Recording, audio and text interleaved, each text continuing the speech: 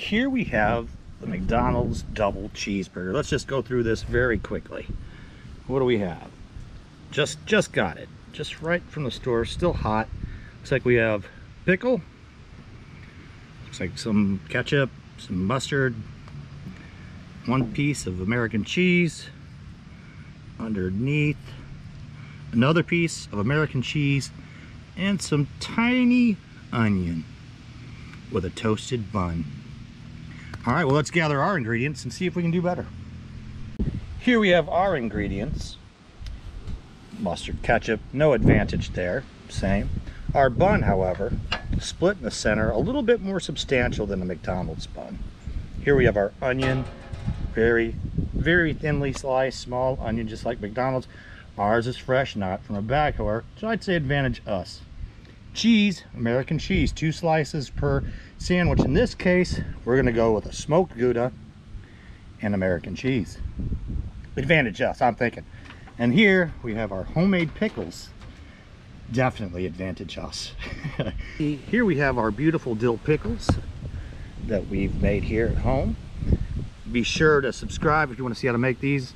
I'm gonna do these on our next video. Now it's time for the meat. Here we have our freshly smashed, by the wife, I can't take credit, hamburgers. Unlike McDonald's, frozen. Again, advantage us. Our seasoning, I wrote it down just so I wouldn't forget what it's all made of. We've got salt, pepper, fennel, oregano, red pepper, pink pepper, ground, all ground up, sea salt, ground again, garlic. And that's what we're going to use. Again, advantage us. Anaheim's right here. Yes, these are nails, because I'm a guy. That we just picked from our garden. So this is all going to happen very quickly now. Let's go ahead and throw our buns on. They're buttered. Oh, I forgot to show you that. Buttered. Put them on here. Let them sit for a very short period of time. We're outside. It's 90 degrees, so I'm just going to go ahead and do the buns. They're not going to get cold. It's only been like a minute. I'm just going to pull these right off. Put them over here. Ooh. I don't want to have 2 bottoms of cheese. I've done that before. I've made, ooh, that is hot. I'm always burning myself when I grill. I don't know if you guys do that, but I do. So I think I'll use this here spatula. Oh boy, there we go. Now we got to do another one.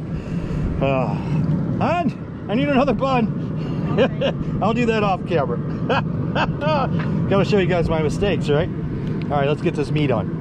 We're ready to put the meat on. Can you see that temperature? It's a lot hotter than McDonald's cooks theirs. We're gonna cook this just like a steak. I mean, it is the same animal, right? So let's get these on. And you should hear.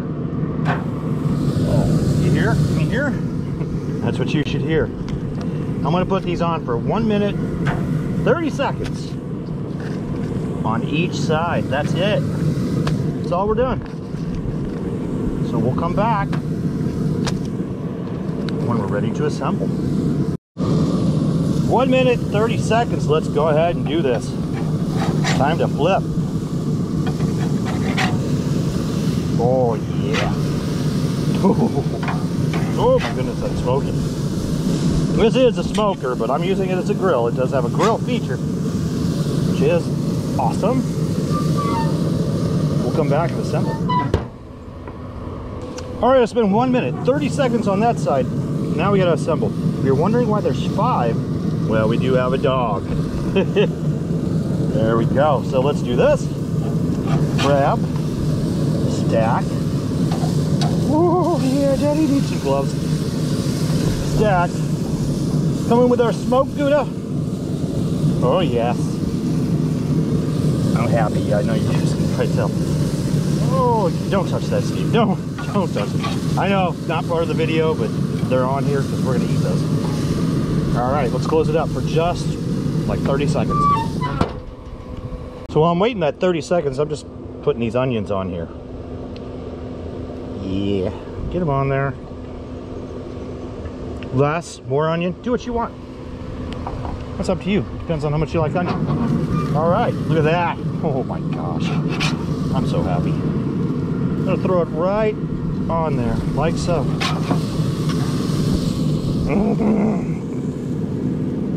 this one too.